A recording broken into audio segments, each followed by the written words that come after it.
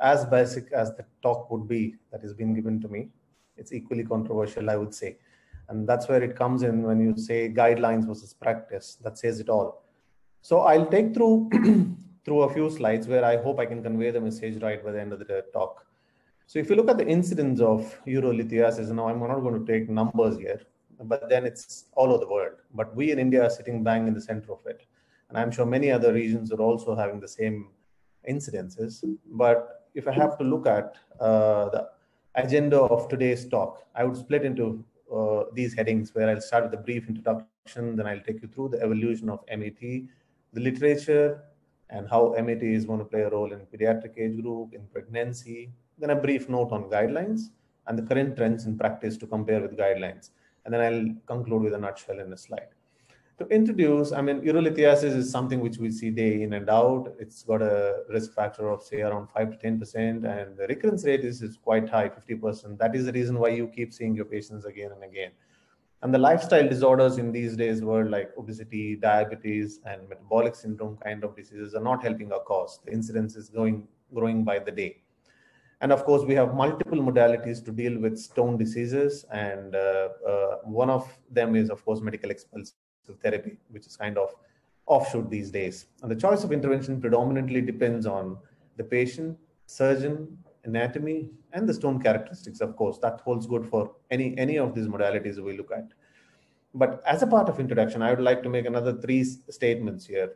It's by and large, in majority of the articles, you see that if there's no active treatment indicated in these patients, MET is indicated. Okay, that's drugs and used and to avoid a surgery.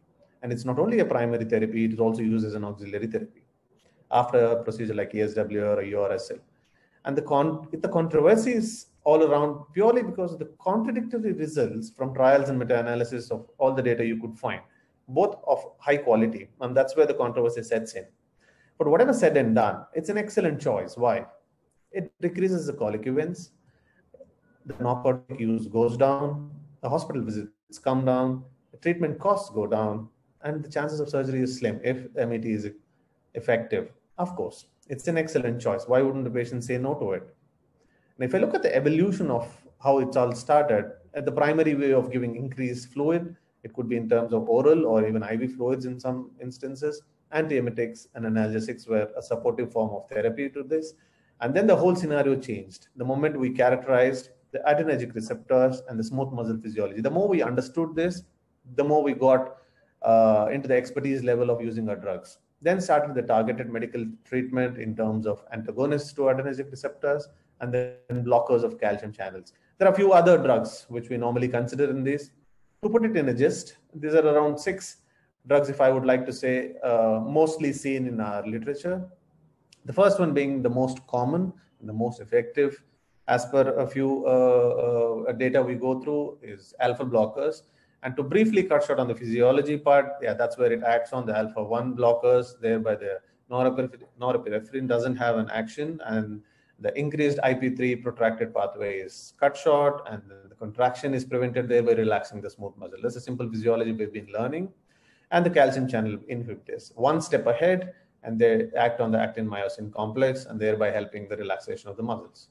And PDE5 inhibitors is another drug of choice which was used or which has been used, wherein the PDE5 inhibits the conversion of cGMP into the GMP, cyclin guanosine monophosphate, and thereby increasing the levels of cGMP and helps in relaxation. And the other drugs, here would be corticosteroids, which has been contemplated and said that the edema is reduced using these and thereby helping the stones to fall off.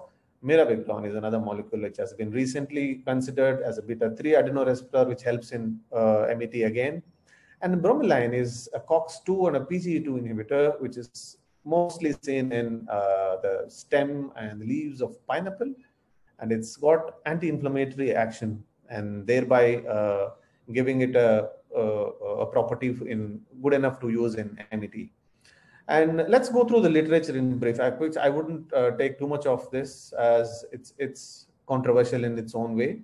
But yes, the whole story began in around when the literature started coming around in 2005, where medical therapy to facilitate urinary stone passage has been a very commonly advocated thing. And there have been enough studies and meta-analysis in various journals from various centers across the world.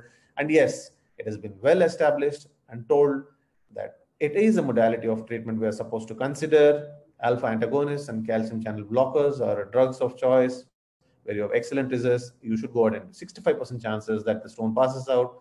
And the number needed to treat is around 4. It's around 3.3 for alpha antagonists and approximately 3.8 for calcium channel blockers. That would say around 4.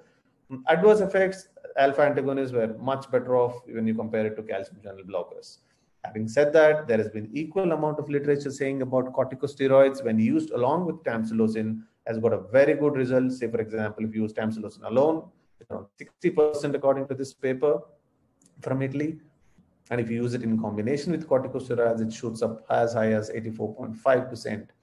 So there comes literature which supports combination therapy of tamsulosin with corticosteroids.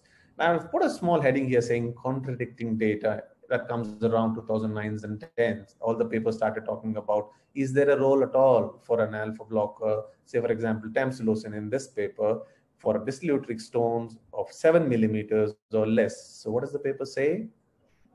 It does not improve the stone expulsion rate. So suddenly you have data which says that whether you give an alpha blocker or not, the chances of a dysuretic stone, which is smaller than 7 millimeters, has got an equal chance of it passing by.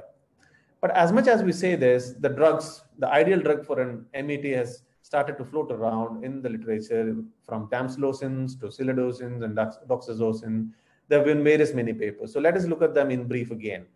Now, alphazocin for stone expulsive therapy, this paper from Manoj Monga and his colleagues says that yes, it's a brilliant drug. You should go ahead and use it. There is no harm in doing it.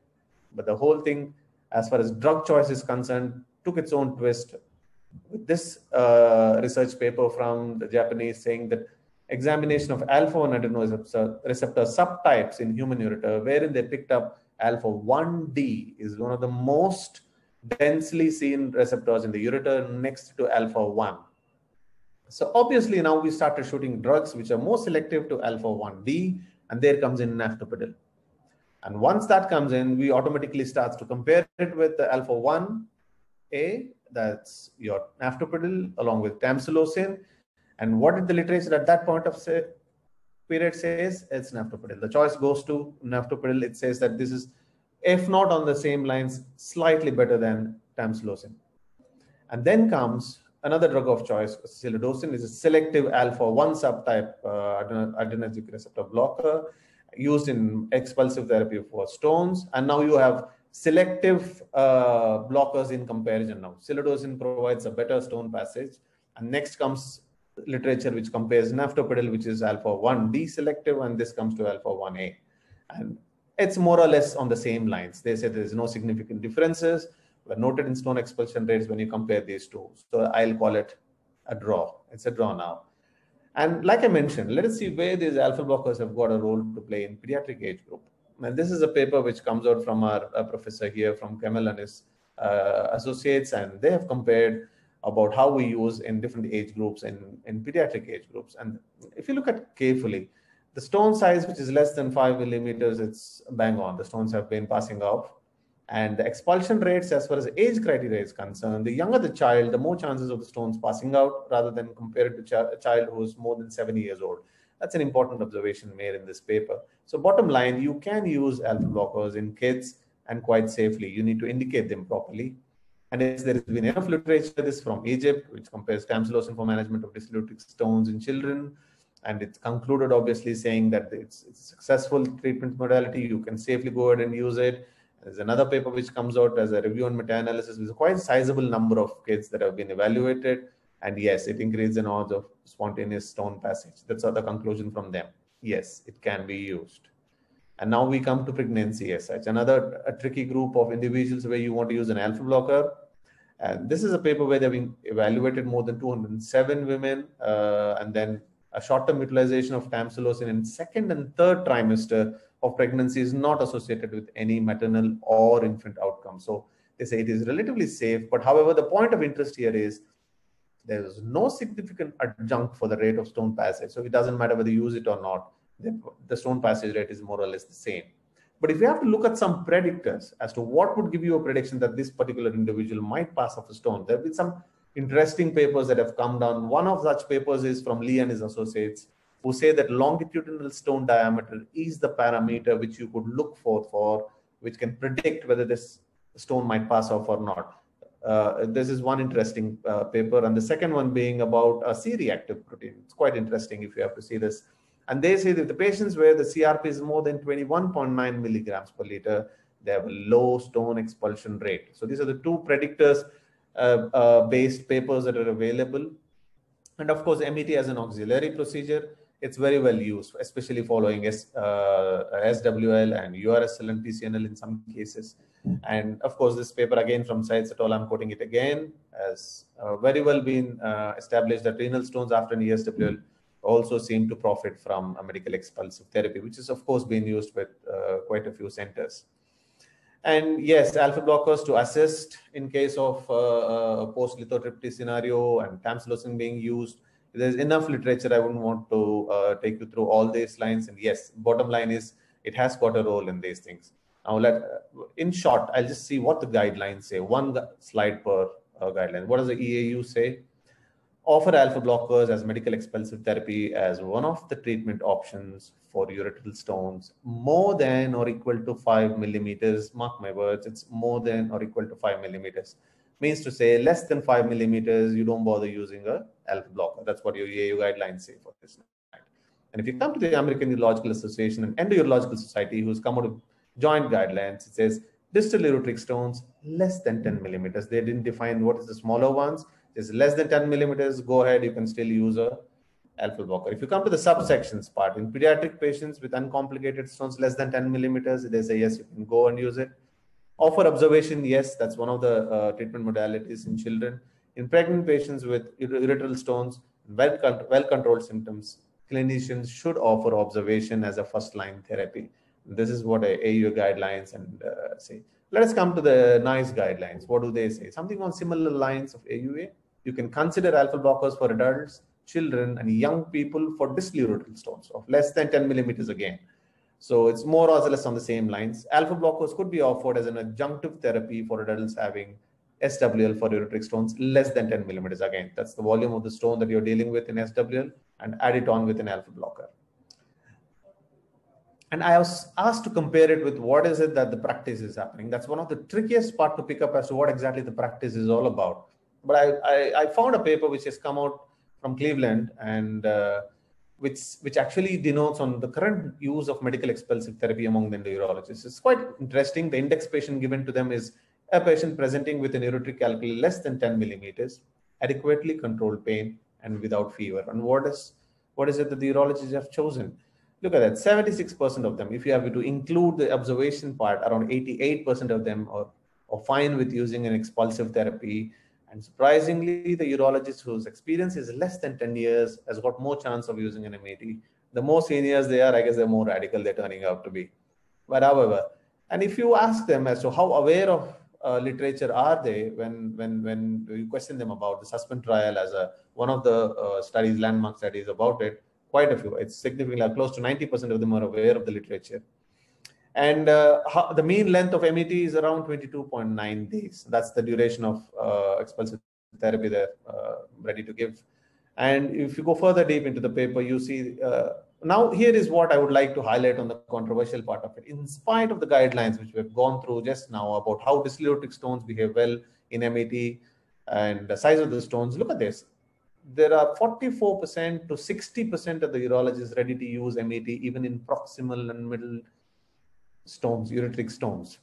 In contrary, according to the EAU guidelines, don't bother giving if it is less than 5 millimeters. 75% of us are still willing to give an alpha blocker. So whatever the guidelines say, whatever your literature says, there is a certain pattern, I guess, in the practicing urologists who decide which patients require MET and which patient doesn't require. Now, that's a tricky part to pick up. As much as we say about this, look at the other part of it.